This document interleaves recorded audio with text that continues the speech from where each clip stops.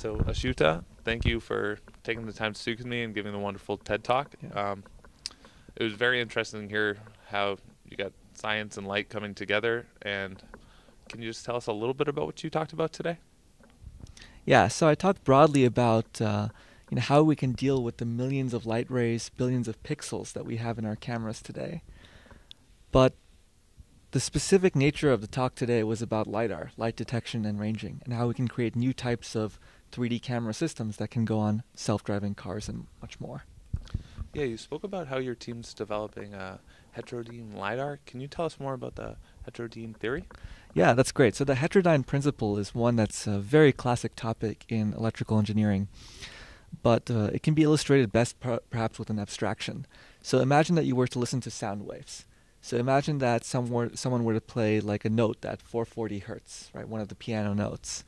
But then they were to play another note at the same time that was maybe 442 hertz. Mm-hmm. In that case, you would hear a beat frequency, a 2 hertz frequency.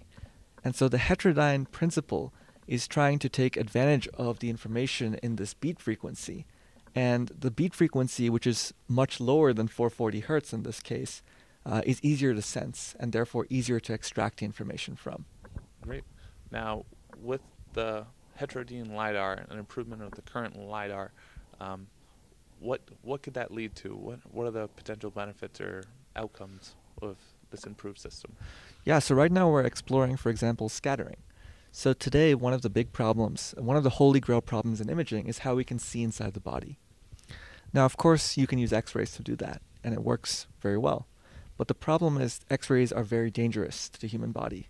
In fact, 2% of all cancers, it's estimated, are caused by X-ray radiation from medical procedures.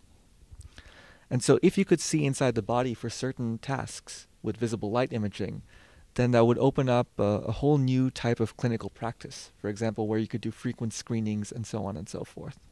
And so to answer your question, we're looking at how we can maybe use LiDAR in the context of imaging through skin. Great. You also mentioned how this has a possible application with AR or VR. Is that something you could speak to? Yeah, so people often don't realize, but AR and VR are sometimes among the most complicated imaging devices out there.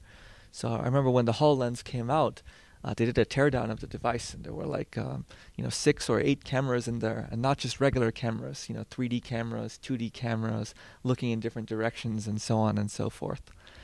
And so in a VR device, it's very important to have good image sensing, because you want to capture the world around you and then transmit that to someone else. So for example, if you're trying to Skype with your grandmother, you want to, if I were to Skype this interview to my grandmother, I would want to capture you in high fidelity and then transmit you there.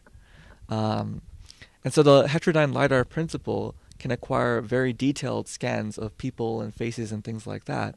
And maybe that's something that could impact VR and AR. Great. Now, if there was one thing that you want the audience to take away from your presentation today, what would that be? I think it's really the beauty and the aesthetics of light and light transport. Light is one of the most beautiful constructs, and it's very interesting that the human eye is sensitive to less than 1/trillionth of all the possibilities of light. So that's probably the takeaway. Light's beautiful, but we can only see 1/trillionth of what it is. Great. Well, Achuta, thanks for taking the time to talk to me, and thank you. Thank you.